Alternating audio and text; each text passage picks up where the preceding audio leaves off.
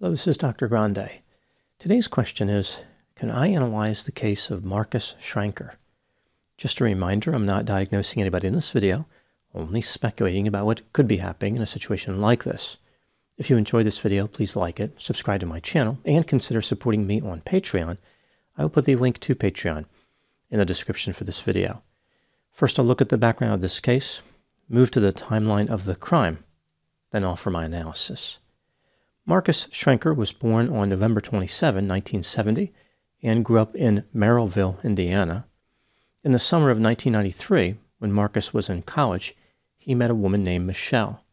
The couple became romantically involved. On the first date, Marcus took Michelle for a ride in his airplane.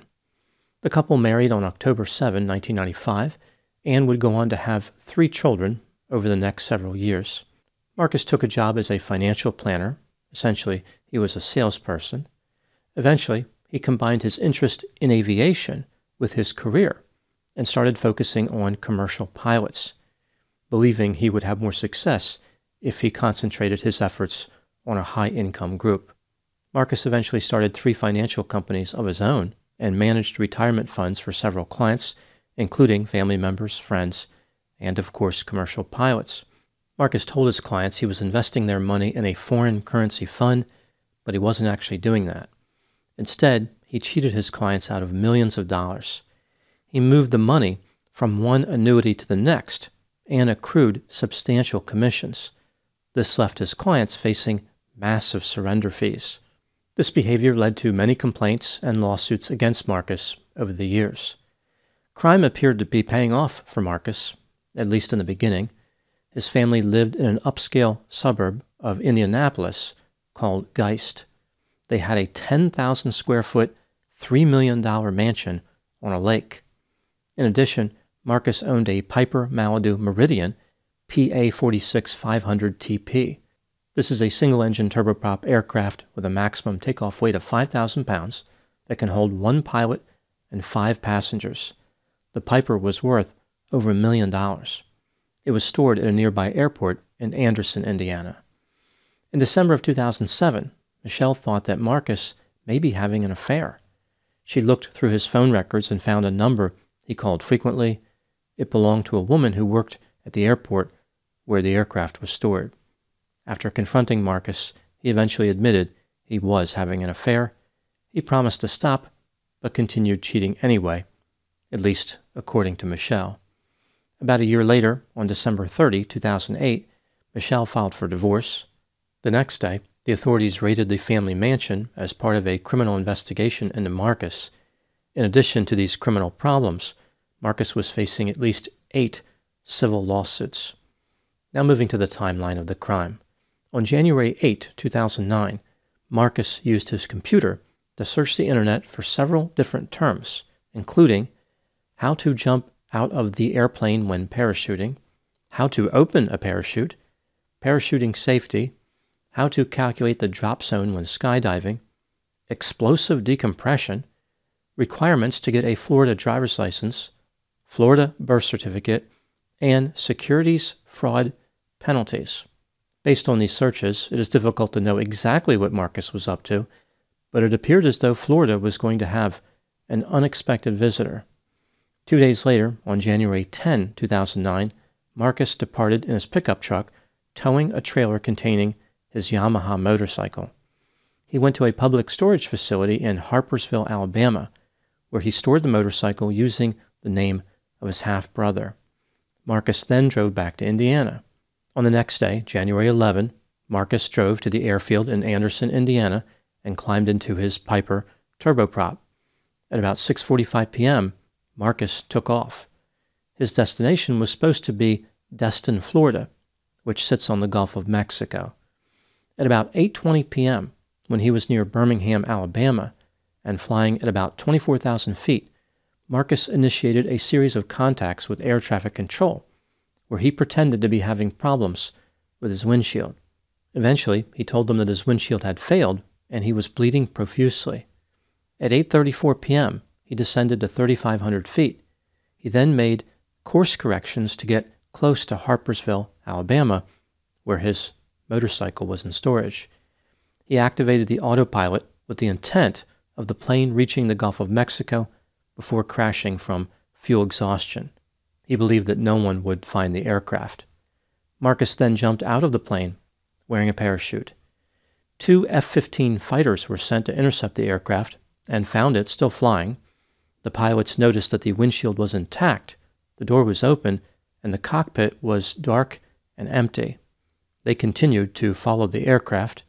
At 9:20 p.m., after traveling 200 miles, it crashed into a wooded area north of Milton, Florida, just a few miles short of the Gulf of Mexico. Investigators examined the wreckage of the aircraft and found there was no blood in the cockpit. There were 2 books in the aircraft, a campground directory and a map of all 50 states. Both books were missing sections that covered Alabama and Florida. Inside the back cover for one of the books, handwritten notes were identified. They contained statements including windshield, spider cracking, coming down, doors open, window is in neck and chest, bleeding very bad, and graying out. After jumping out of his aircraft, Marcus parachuted to the ground. He landed in Childersburg, Alabama.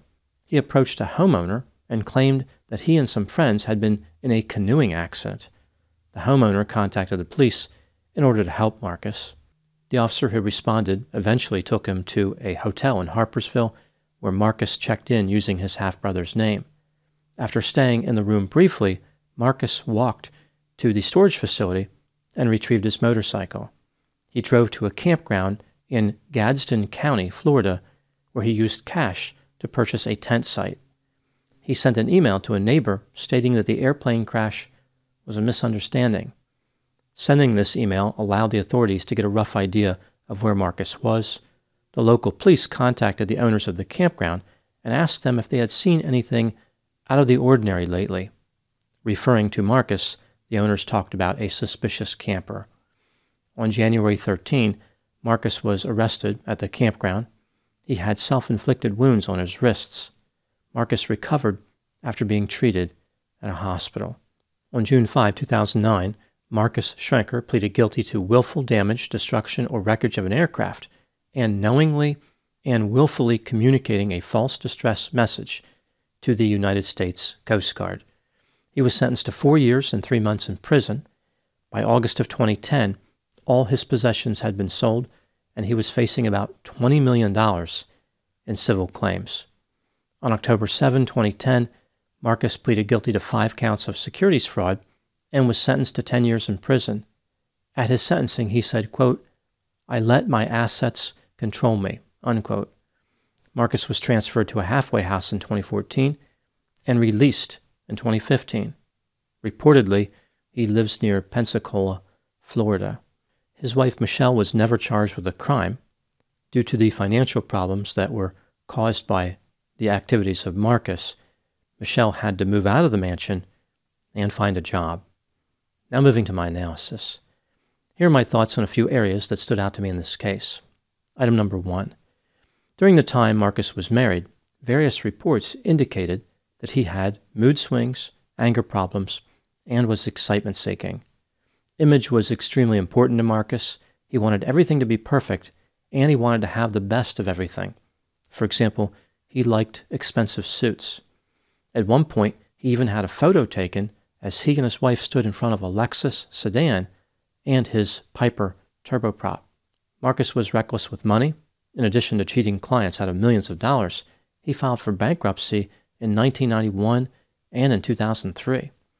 One person who knew Marcus described him as having 2 personalities, the person that he knew and the person he read about in the news. Marcus was self-centered, manipulative, charismatic, deceptive, grandiose, had a sense of entitlement, and lacked empathy. People said that Marcus was an incredible salesperson. He sounded like he knew what he was talking about. Many people never doubted him, even for a second. His personality traits and behavior are consistent with being a con artist. Item number 2. During court proceedings, Marcus suggested that he had mental health problems. He appeared to be hopeful that these alleged problems would reduce his sentence. Marcus claimed that in 1991, he was officially diagnosed with bipolar access 2 and depression. I don't know if Marcus made this up or how he arrived at this diagnosis, but it doesn't make any sense for a few reasons. Bipolar disorder and major depressive disorder are major mood disorders, and both contain a depression component. A person cannot be diagnosed with both disorders at the same time. As far as his claim about access 2 being involved, that is a reference to the old multi-axial system used in the Diagnostic and Statistical Manual. Access 2 comprised the 10 personality disorders, whereas Access 1 comprised all the other mental disorders. A person would never be diagnosed as Access 2. Rather, a clinician would specify which personality disorder or disorders an individual had. Regardless of the credibility of this diagnosis, Marcus never disclosed a mental health diagnosis of any type in even one of the 8 airmen's medical examinations he had between 1992 and 2007. If he is making up a diagnosis anyway, perhaps he should have selected fear of prison-induced illness, fabrication disorder. Item number 3. Some people have suggested that Marcus was a pathological liar by pointing out the vast quantity of evidence available to support this conclusion. I don't know if he is a pathological liar or not, but he was certainly fond of deception. Here are just a few examples. Marcus told stories about being in the Air Force and flying in combat. He claimed that he had training at NASA. On the day of his mid-flight plane exit, he told someone he was going into the witness protection program. After being arrested, he told his stepmother he lost part of his arm when he jumped from the aircraft. A few months later, he told his father that he was hypnotized at the Miami Federal Detention Center, and during an interview with Good Morning America, Marcus claimed he suffered from hypoxia from flying at 3,500 feet. Hypoxia does not occur below 10,000 feet. Marcus pretty much lied all the time. Many of his lies did not help him with making money, like the ones where he bragged about things he didn't do. He would have been able to defraud more effectively by telling the truth once in a while. If Marcus was a pathological liar, his motive may have been based on narcissism. Some lies were told to make money, and others were for sympathy, but I think many of his lies were to convince people he was great. Perhaps he was telling lies that he wanted to be true. In general, pathological lying is strongly associated with all 4 cluster B personality disorders: antisocial, narcissistic, borderline, and histrionic. Item number 4. What do I think happened in this case? This is just a theory, my opinion. Marcus had personality traits consistent with frequent deception, and he was a con artist. He was able to convince people to hand him large amounts of money. For years, he took millions of dollars from innocent victims and enjoyed the good life, but eventually he knew that he was going to be arrested. Marcus came up with a plan to stage his own death and start a new life in Florida. He was also perfectly willing to no longer be alive, if that became necessary to remain prison-free.